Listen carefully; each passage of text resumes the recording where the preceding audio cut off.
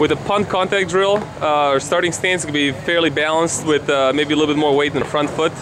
All we're trying to do is we're going to hit the pad at about the height of the plant leg's knee, and we want to make sure our toe is pointed down. We make contact with the top of the kicking foot right where the shoelaces are, and want to get a good hard leg snap and keep the weight right over the plant foot.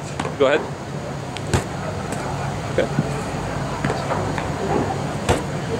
Okay. It's important not to fall backwards when we do this. We want to drive off the plant foot, try to get a nice hard leg snap right on contact. Not a lot of backswing, just very little, so the kicking foot pretty much goes straight from the ground right into the pad. And I'm just gonna keep going.